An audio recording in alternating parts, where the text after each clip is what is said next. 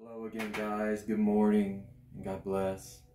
I hope you all are doing well, strong in the Lord, and quenching those fiery darts, the devil, the wicked one.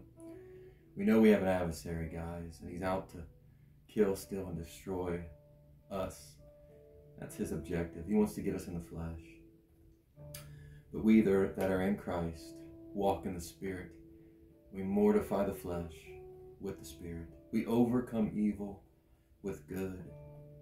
Now we know he's going to attack us, and let us put on the full armor of God that we're able to withstand in that day. Hallelujah to the Lamb. God has put a message on my heart, and I would love to share it with you guys today. Matthew chapter 25, guys. In Matthew chapter 25, it's going to talk about when the Son of Man comes in his glory, sitting on his throne, and it's going to talk about the separation of the sheep on the right hand and the goats on the left. And but what really caught my eye is he says, "Those that are least, you did it to the least of my brethren. You did it to me." And this hits home. I understand more, and I grow more in his grace and knowledge daily. Now, guys, it's been a week since I've had my wisdom teeth taken out. I still have an affliction on my right side. I have some nerve damage, more than likely, that, man says it's permanent. But I know nothing is permanent in this life. This life is a vapor. But I do know there's a permanent place that I'm going, as he told me in John chapter 14. I know that I'm sealed with the Holy Ghost, and I have confidence that I've put my faith in Christ Jesus. And his love has cleansed and purged my heart spotless. Though temptations will come, we have Christ living in us. Temptation cannot overcome the Son of Man. As he put sin and the devil and the flesh to an open shame at the cross. Hallelujah to the Lamb of God. Glory to God.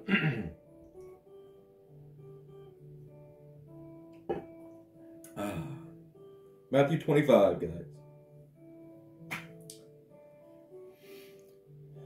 In verse 33, he says, "And he will set the sheep on his right hand, but the goats on the left. Then the king will say to those on his right hand, 'Come, you blessed of my Father.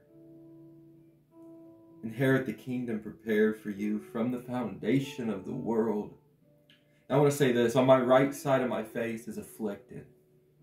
Every day it's constant, where it's some type of either pain or weakness or burning.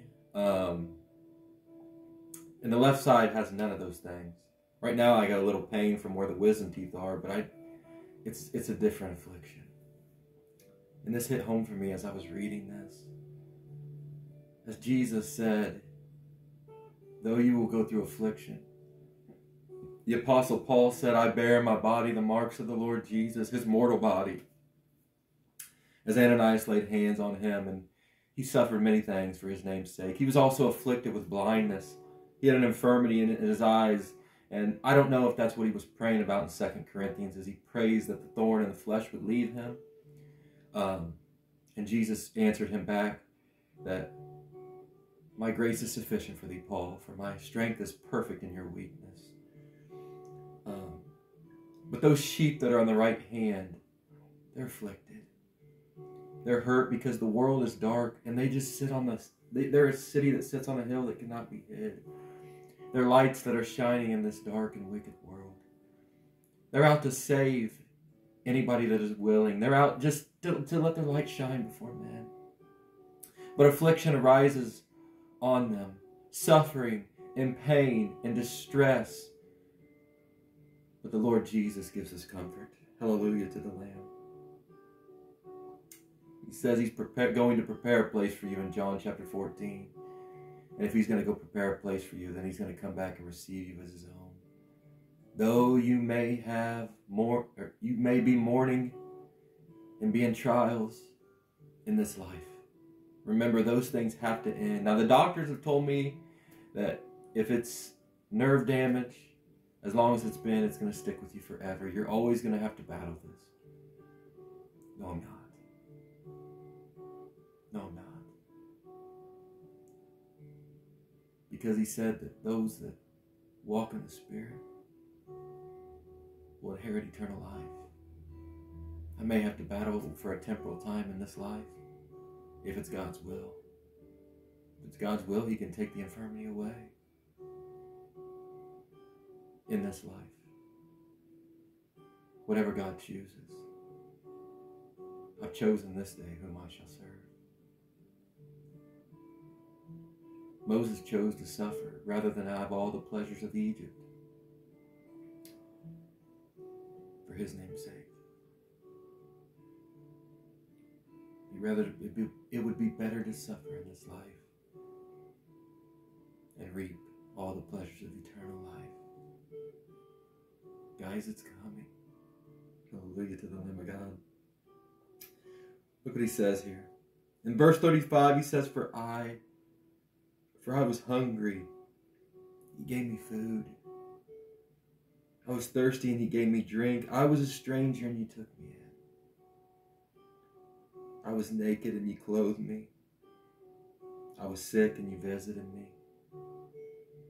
I was in prison, and you came to me. Affliction, pain, suffering. Then the righteous will answer him, saying, Lord, when do we see you hungry and feed you, or thirsty and give you drink? Jesus is going to answer them, you did it in the Spirit, because you were walking in the Spirit, and you knew those people that were going through trials and tribulations in the Spirit. Those that were letting their light shine before men, being persecuted for righteousness' sake. He said, Blessed are they that mourn, for theirs is the kingdom of heaven. Hallelujah. When do we see you, stranger, and take you in, or naked and clothe you? Or when do we see you sick or in prison and come to you? And the king will answer and say to them, Assuredly I say to you, inasmuch as you did it to one of the least of these my brethren, you did it to me. Hallelujah to the Lamb. The blind, the lame, the sick, those that are put off of the world, they can't do nothing in this life. Those that are more or less neglected. I think of the rich man and Lazarus. As Lazarus was begging at the table, at his feet, for just a crumb. Moreover, the dogs come and licked his sores. But now the tides have been turned. See, Lazarus was on the right side. Though he was afflicted in this life, he kept his faith. Not desiring to be rich in this life, not desiring the pleasures of this life, but he knew it would be better to suffer and reap eternal life than to be in torments, begging for his life for eternity. Now look what happens to those that are on the left. Those that are like that rich man. Verse 41, Then he will also say to those on the left hand, they're not really afflicted in this life. And they reap just the pleasures of what the world gives them. The rich man wasn't hungry. Jesus said, You did it to the least of these. You've done it to me, my brethren. I was hungry, I was thirsty, I was naked, I was in prison. You comforted me. In the book of James, he says, Perfect religion visits the fatherless and the widows, those that are hurting from within. As the Lord Jesus said, the kingdom of heaven is within you, not from without. Hallelujah to the Lamb. Depart from me, you that are on the left, you cursed, into the everlasting fire.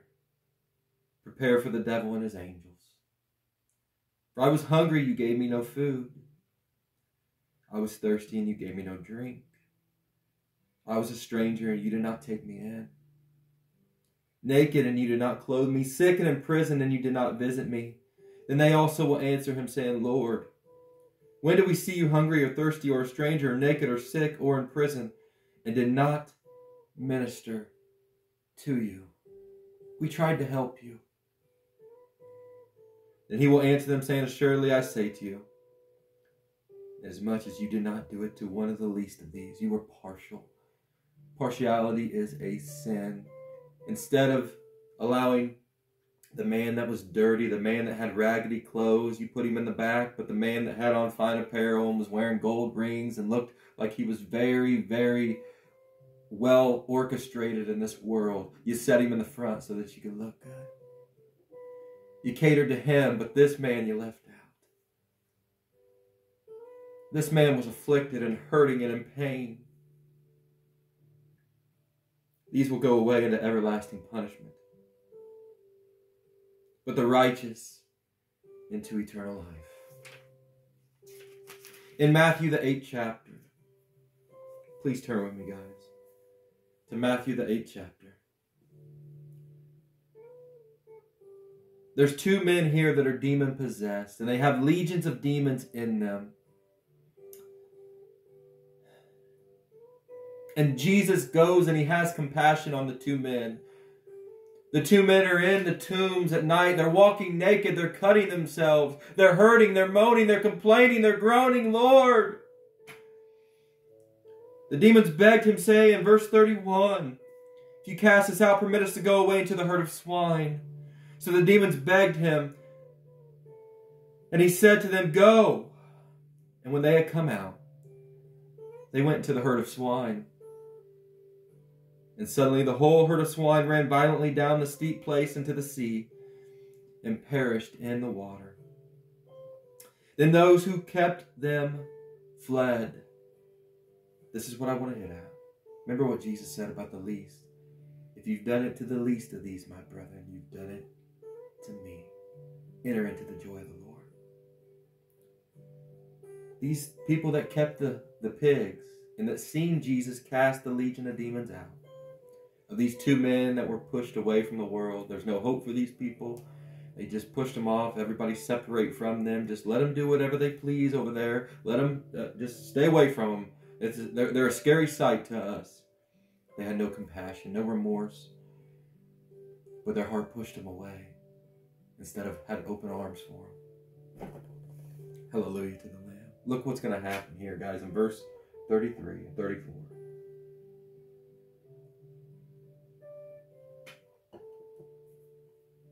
Those who kept them fled. They went away into the city and told everything, including what had happened to the demon-possessed men. And behold, the whole city came out to meet Jesus.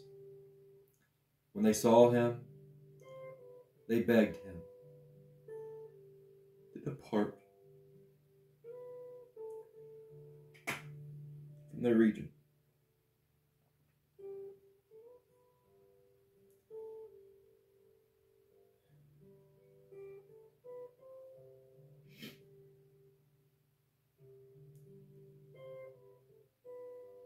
Terrible. These men that were probably taking well care of the community,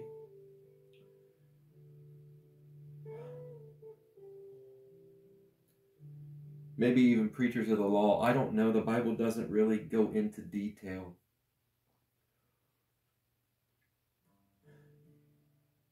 Why would they not have joy? That these men were now in the right state of mind. That these men were not dealing with the demons that were vexing them and tormenting them day and night. Why would you not have love for your brother? Compassion, mercy.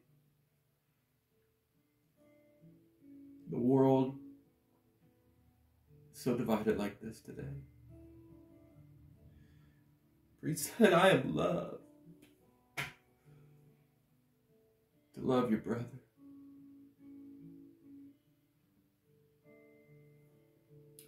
It's the world that blinds us.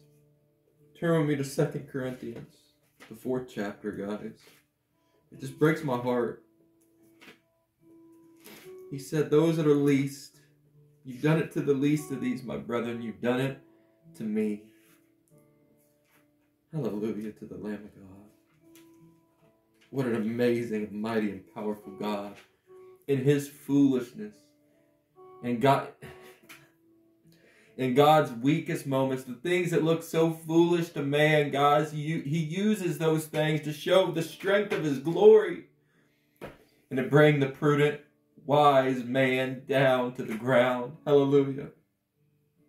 I thank him every day that he didn't leave me in my pride. That was my destruction. But he took the veil off my eyes so that I could see. For though my sins were many, my sins were wicked, my sins were evil, but his grace lifted me up from the pit. I was a beggar from the dunghill. Lord, I have no hope. If I only have Christ in this life, I'm most miserable. But I have you forever, Lord. And he lifted me. Love lifted me. Hallelujah to the Lamb of God. I love you, Jesus. 2 Corinthians chapter 4, guys, verse 2.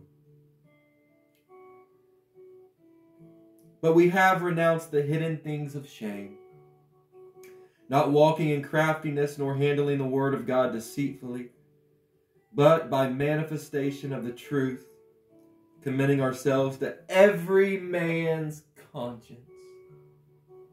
We should know. We should have the Spirit, and the Spirit groans within us. It groans within us, makes intercession for us. We should know if that person's hurting. We should know if they need help carrying their cross. We should share the love of Jesus Christ. Let us not count our life dear to ourselves, so that we can testify about the grace of God. For I am crucified with Christ. Hallelujah. Nevertheless, I live, yet not I, but Christ liveth in me. Did Christ count his life dear to himself, or did he give himself as a servant to us and serve his Father's word? Can we commune with that? Can we drink of that blood? Can we eat that flesh? Can we have that love indwelling in us? Can we not be a judge and give ourselves over to the judge of heaven and all the worlds? Of the world? Hallelujah. Can we stop holding signs up to the homosexuals and to those that commit abortion? And can we teach them about the love of Jesus Christ instead of holding a sign up and condemning them in their own sin? Condemnation is death. But Christ broke down that middle wall of separation for my sins, their sins, and your sins. I don't need to classify myself other than anything as a Christian. A born-again Christian with a faith in Christ Jesus that now is working through love. Letting Christ live through me, quenching the fiery darts of the devil, overcoming evil with good, blessing those that curse me, praying for those which despitefully use me. Forgiving them, Father. Because who has blinded their eyes? The God of this world, as he had blinded my eyes before. But the true God lifted the veil off of my eyes. Verse 3, but even if our gospel is veiled, hidden, it is hidden or veiled to those who are perishing. Those men that asked Jesus to leave without Christ, he said, you can do nothing. He said, I am the door. I am the way. Without him, if you ask Christ to leave from your life because you don't love him, you don't abide in him, you don't let that love live in you richly, you don't have the mind of Christ, you don't walk in the Spirit, you don't crucify the flesh, you don't mortify the flesh with the deeds of the Spirit, with the Spirit. and you'll perish. You'll be cast into everlasting chains, eternal darkness. Why? Because you allowed who? Verse 4. Whose minds the God, little g, of this age, this world, has blinded, who do not believe. They don't believe. They don't believe that love can change them. They don't believe that grace can empower them. They don't believe that they can stand strong. Hallelujah. Hallelujah to the Lamb of God. Who do not believe, lest the light of the gospel, of the glory of Christ,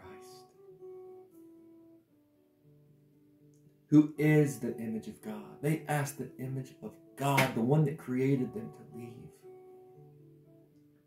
should shine on them. For we do not preach ourselves, but Christ Jesus the Lord, and ourselves your bond servants for Jesus' sake. What does he mean? I'm bearing my body the marks of the Lord Jesus. For it is God who commanded light to shine out of darkness, who has shone in our hearts. I've been changed inwardly to give the light of the knowledge of the glory of God in the face of Jesus Christ. Hallelujah to the Lamb of God. Verse 7. We have this treasure in earthen vessels. Right here. That the excellence of the power may be of God and not of us. Enter his rest. Cease from our own works. Because remember, none of us are saved by our own works. Remember, the old man is dead. The new man now has what? Now has the power of God living in them. Because they've crucified the old man and they've entered his rest. We are hard pressed on every side, yet not crushed. We are perplexed, but not in despair. Persecuted, but not forsaken. Struck down, but not destroyed. Always carrying about in the body the dying of the Lord Jesus. The life of Jesus also may be manifested in our body. For we who live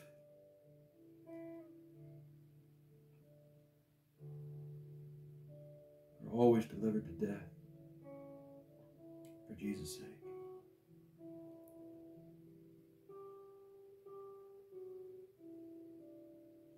The life of Jesus also may be manifested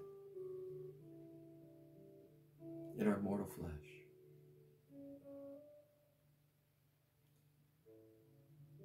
Just as they did to him, the Good Shepherd, they will do to you, because the God of this world hath blinded their eyes.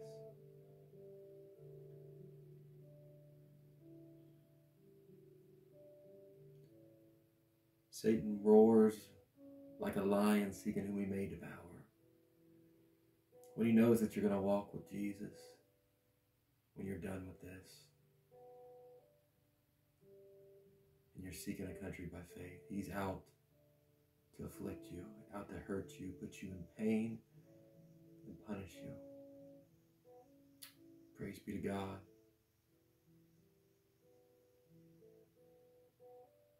Christ Jesus has overcame. Hallelujah. So then death worketh in us, but life in you. Just as it did in him. When you become a part of him, his body, that life that Jesus lived is now going to manifest itself in you in some type of way. But do as Jesus did. Forgive them, Father. Do as Jesus did and heal the ear of his enemies. Do as Jesus did. Reprove and rebuke with what? The word of God, which is love. God is love. Season everything with grace. And remember that you've been saved by the hands of grace and mercy.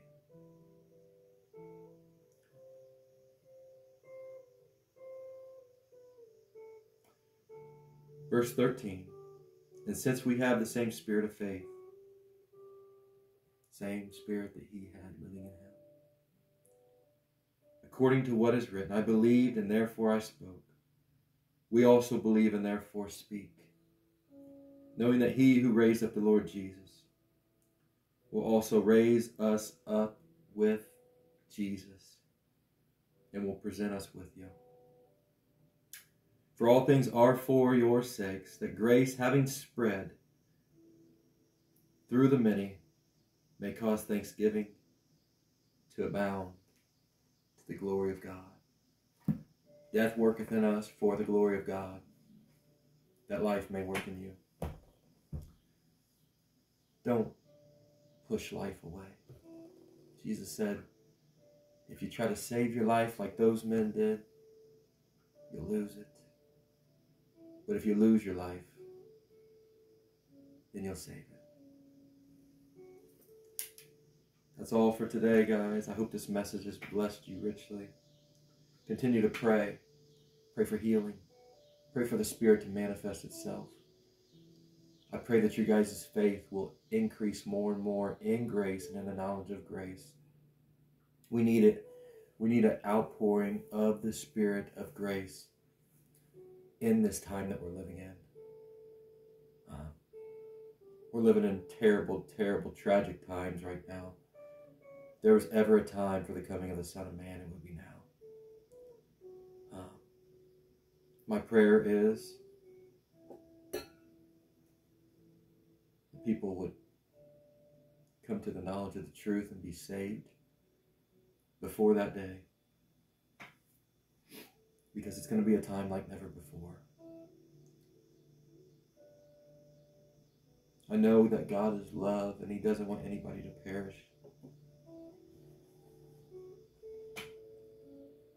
And there's people that I love out there that are part of my family, friends.